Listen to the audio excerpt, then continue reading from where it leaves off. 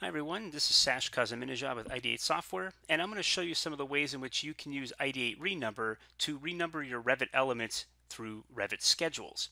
For this particular example, I'm going to use lighting fixtures and electrical fixtures, and I'm going to be using an electrical file with an architect's link. And the reason why is the architect has several rooms in here, and one of my first goals would be to match up my space numbers and my space names with the architect's room names and room numbers. To do that, I'm going to go to Ideate Software and look for Ideate Apps, and then I'm going to click on ReNumber. And for this first example, I'm going to use a couple of the rules that ship with ReNumber, which is space name from room and space number from room. I'll start with space name from room, and in this case, I'm going to use the auto number by view. And what that's going to do is it's going to look for the room names and match those up to the space names. So I'll go ahead and hit start numbering. And we can see over here that it says SP-overflow. And the reason why it's putting SPs in here is because if I hit cancel and come back, we had given the users the option to put a prefix in here. And if you don't want that, I can certainly remove that and change it up a little bit. And if I come back to start numbering, we can now see that there will be less spaces that get renumbered because we're not putting the SP in front of that.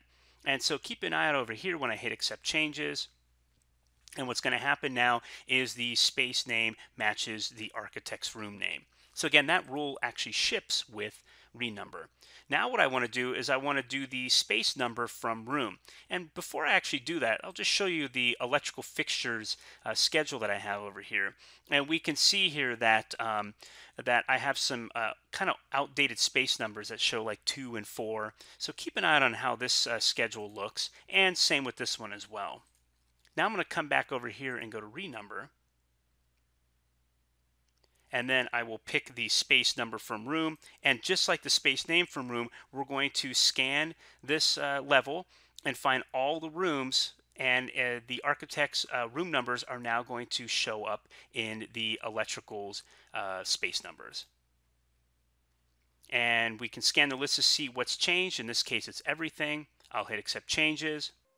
And we can now see that they're all matching up. Okay, so that's the first step. I'll come over to the electrical fixture schedule, and it looks very different now. And the reason why is if I come over to my sorting and grouping, we're sorting by level and then by space numbers. So because the space numbers have changed, the schedule now looks different.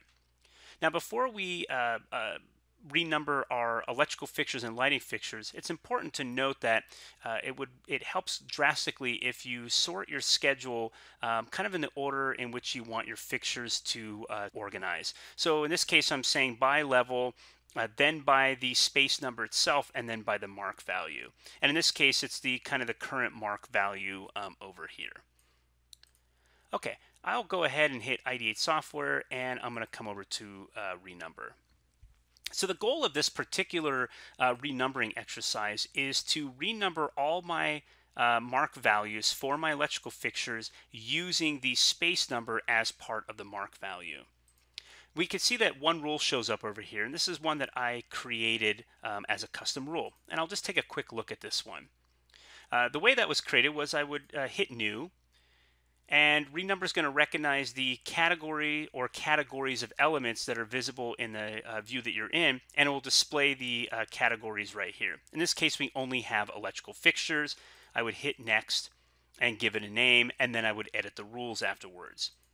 In this case, it's this one right here. I'll hit Edit, and what we're going to be targeting is the mark value. So the data that we end up with over here, all this concatenated data is going to get pushed into the mark value. The rule was set up to have a constant, a field, and an increment.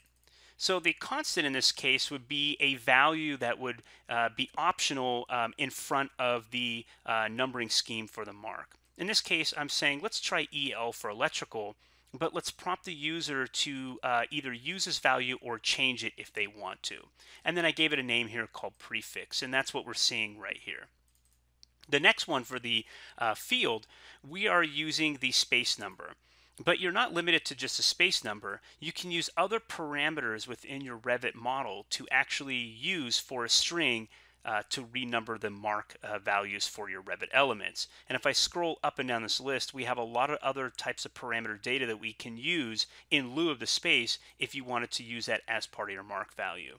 But as I mentioned before, I'm really interested in using the space number as part of my numbering schema. And then finally, I'm going to add an increment. We can see over here we have the increment, and the reason why it's grayed out is it's because it's being used. And if I double click on that, we're starting at -01, and we're going to increment it on a per space basis. And you can change this to -A or -001 or whatever you want it to be. And this will automatically have a prompt when we go to renumber. So I'll close this out and hit OK. And here's what that looks like. There's that prefix I was talking about. And here is that start increment.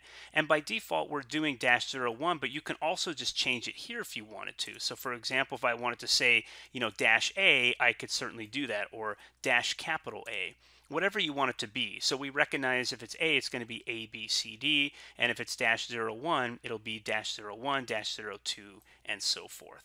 I'll leave it like that. And here's that optional prefix. And again, if I don't want it in there, I can certainly clear it out and I would end up with that. But I do like having EL to kind of represent electrical. So we're going to auto number by view. It's going to renumber in this order. And we're going to show you this preview, and we can see it right over here. And we can see we have several 193s, and that's because space number 193 in this case has 8 electrical fixtures that showed up in that particular space.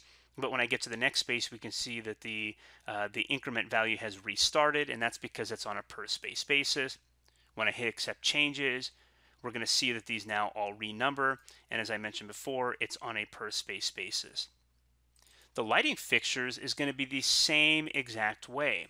If I come over here to renumber, we can see here that I have a lighting fixtures, space and increment, and like the electrical fixtures, this rule was created in the same exact manner. However, this time we are targeting the category called lighting fixtures, and we're going to push the data into the mark value.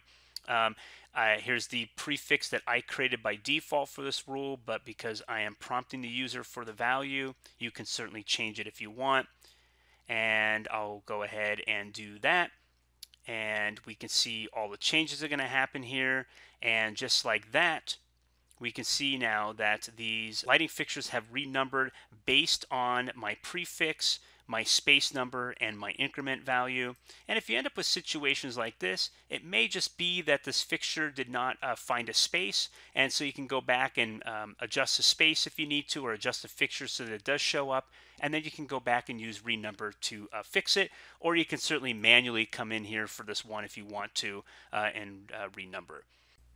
I hope you found this video informative, and if you have any questions or feature requests, please be sure to visit our website at www.ideatesoftware.com. Thank you.